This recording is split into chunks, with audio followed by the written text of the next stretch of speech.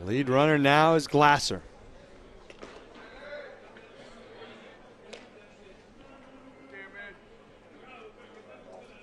Derek Bayless delivers. Danny Valencia hits it high and deep to left field.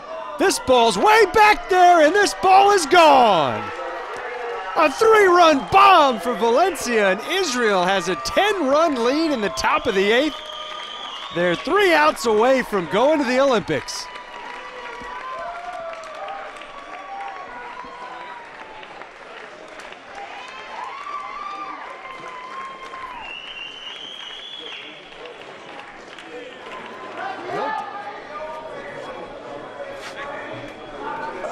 A look at the 40-year-old right-hander Shlomo Lipitz, who comes in to try and record the final out of the game. Shlomo Lipitz, the only Israeli-born member of this Israeli national team. All of his teammates, all now Israeli citizens, were born in the United States. Lipitz on to try and get the last 3 strikes. And the first pitch, in for a strike.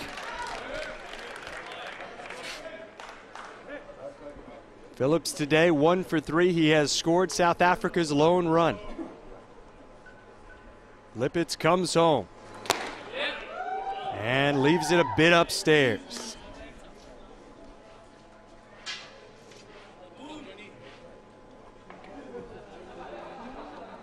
Right-hander is working quickly, and he comes home.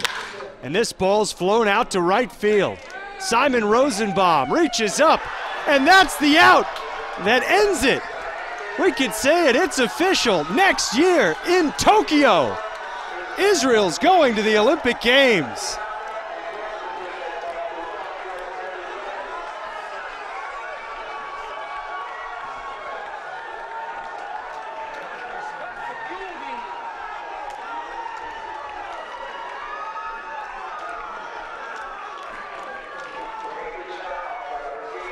History here at Stadio Nino Cavalli. The Israeli national team bounces back from a disappointing 7-4 last night against the Czech Republic, a team which they expected to beat and advance to the Olympic Games, but they ran into a really tough opponent, had to reset, come back to work today, and, well, they took care of business. 11 runs on 8 hits and a 9th inning error that didn't amount to anything as they held South Africa to just 1 run on 6 hits, and Joey Wagman certainly made his case to be tournament MVP, improving to 2-0, having now tossed 16 innings in the tournament in which he allowed just 1 run on 9 hits without a walk and about 15 strikeouts. As you see the display of sportsmanship, Israel and South Africa shaking hands. A jubilant but respectfully muted celebration by the Israeli club as they can continue to celebrate the rest of the day and the night here in Parma, probably through the night here in Parma, because there's a lot to celebrate. And now there's a lot of work to do for this club to get ready to face some of the world's best baseball nations. And under a year from now, Japan has qualified, Israel has qualified. We'll have 2 more teams in the fold following this November's Premier 12.